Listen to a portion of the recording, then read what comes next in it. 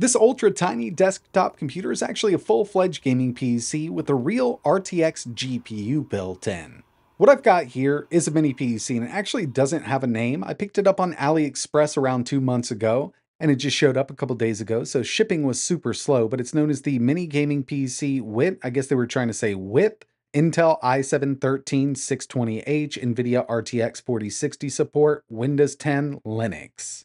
And over there, you can find a ton of different mini gaming PCs ranging from the GTX 1650 all the way up to the RTX 4090. I wanted to pick something up with that 4060, just kind of a mid-range setup here, and the price on it wasn't horrible, but you could probably build a much larger desktop PC that's going to outperform this for around the same price or maybe even cheaper, but you're not going to get this kind of form factor. This thing is absolutely tiny. In this video, we're going to see how this thing performs. We're also going to do a quick teardown, but before we get into it, I do want to mention that this video is sponsored by URCD keys. On October 14th of 2025, Microsoft is going to be ending support for Windows 10, so this is a perfect time to pick up a Windows 11 Pro key from URCD key.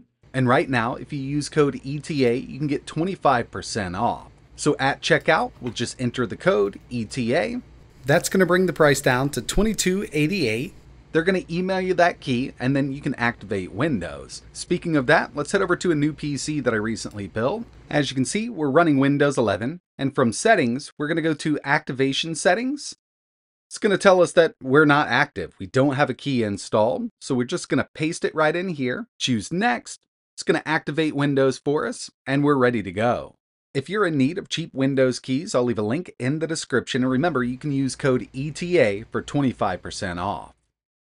Other than the mini PC itself, the only other thing this came with was a 230 watt power supply, so we should have plenty for this mini PC. And just to kind of give you an idea of the size, I recently put together this relatively small form factor gaming PC on the channel. I'll leave a link to that video in the description. It is much smaller than my main desktop, but you can see it still dwarfs the mini gaming PC here.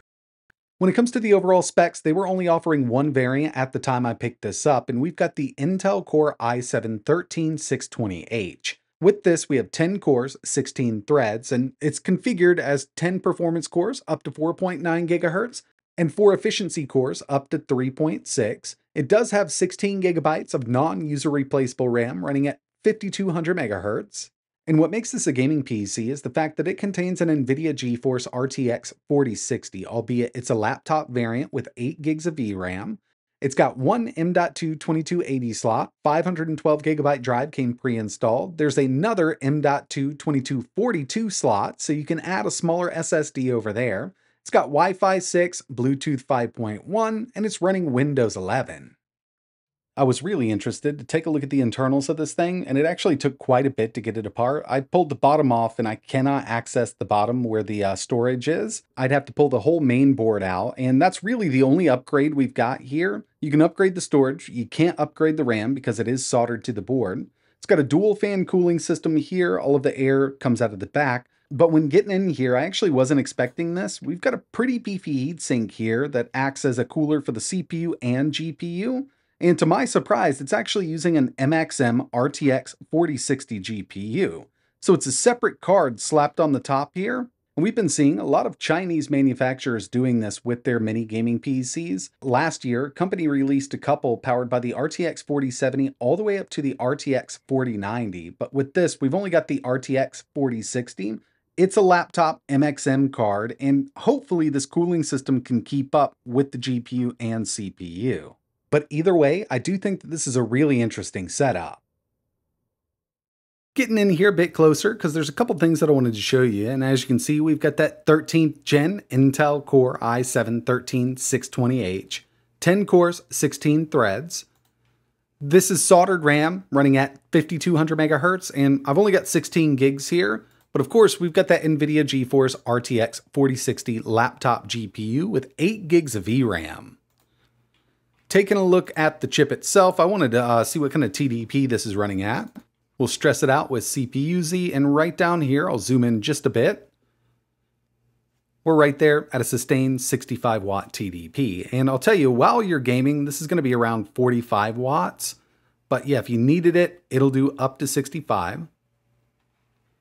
And the last thing I wanted to show you here was the TGP on this GPU, 90 to 95 watts, and this is without an overclock.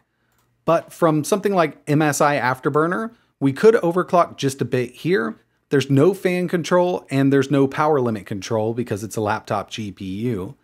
But if we did a little bit of overclocking here, let's go up 200 megahertz and see what happens.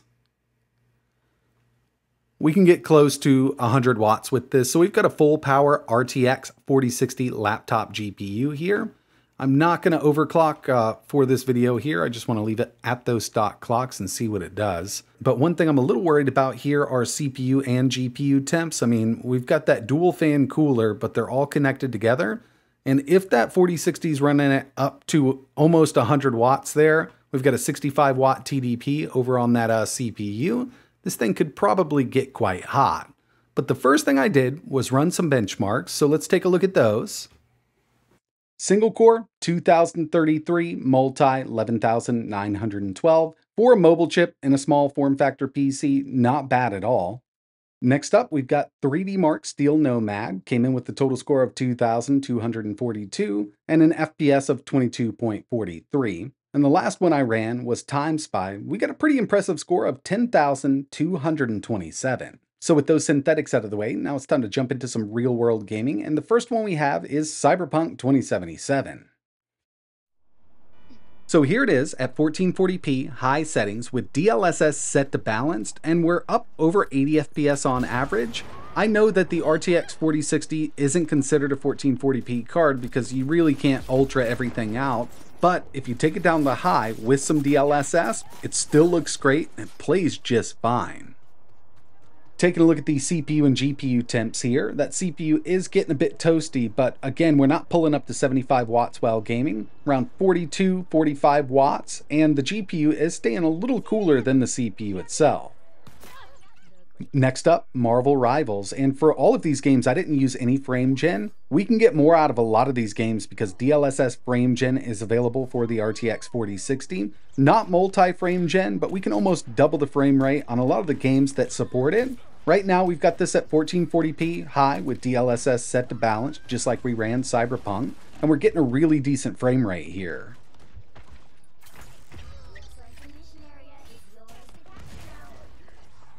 Of course, I had to test out Forza Horizon 5, 1440p Ultra, no DLSS, we don't need it here. And if you wanted to run this at extreme settings, you definitely could, seeing an average of around 85 with extreme settings, or over 120 FPS set to Ultra.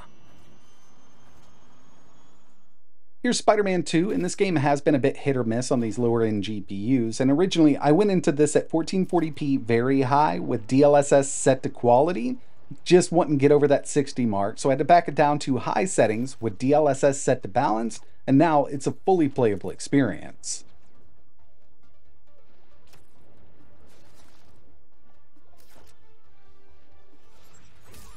Wanted to throw at least one fighting game in here. We've got Mortal Kombat 1, 1440p, very high, DLSS set to quality. Actually runs really well on this little system here at a consistent 60 FPS.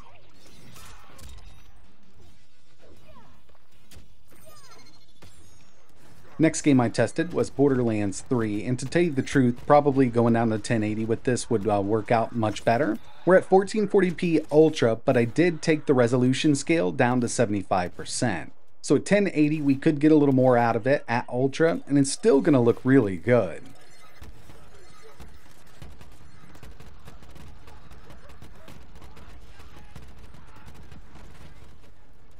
And the final game I tested here was Doom: The Dark Ages. We have to take this down to medium at 1440p with DLSS set to balance.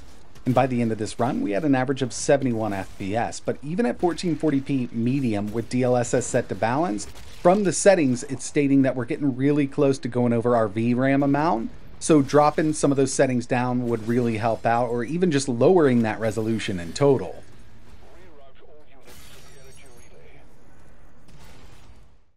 The last thing I wanted to talk about here were those CPU and GPU temps. Some of you may have noticed that CPU was getting a bit hot, and I kind of suspected this would happen. From the BIOS, I found no way, at least in the regular BIOS, to up the fan speed on this thing. So if I can dig a bit deeper, I may be able to up it, But right now, when it comes to CPU temps at 1440p gaming, we averaged 77 degrees Celsius, and the max recorded was 86. I do believe the thermal throttle on this is set around 86, so I'm pretty sure we hit it there. When it comes to GPU temps, average 1440p gaming, 70 degrees Celsius, and the max recorded was 76, so it's definitely not getting as hot as that CPU, but it would be nice to easily change the fan curve here. I mean, even if it got a little bit louder, I'd be fine with it as long as we're not hitting thermal throttle. We did see some pretty decent performance out of this thing, but those thermals are kind of up there, and if I let it run any longer, I mean, I'm sure it would just keep at thermal throttle there with a 1440p game. The whole unit itself does feel a bit cheap. Only one of the side panels is metal, and the rings around the outside are actually made of plastic. Going into this, I wasn't expecting that much, and after waiting 2 months for this thing, I figured I just lost my money. I was going to try to file a claim, but then I finally got tracking on it and everything. Personally, I do love the form factor, but unfortunately, I mean, that thermal throttle is really limiting what this thing can do. But if you're still interested in learning a little more, I will leave some links in the description. And if there's anything else you want to see running on this, just let me know in the comments below. But that's it for this one. And like always, thanks for watching.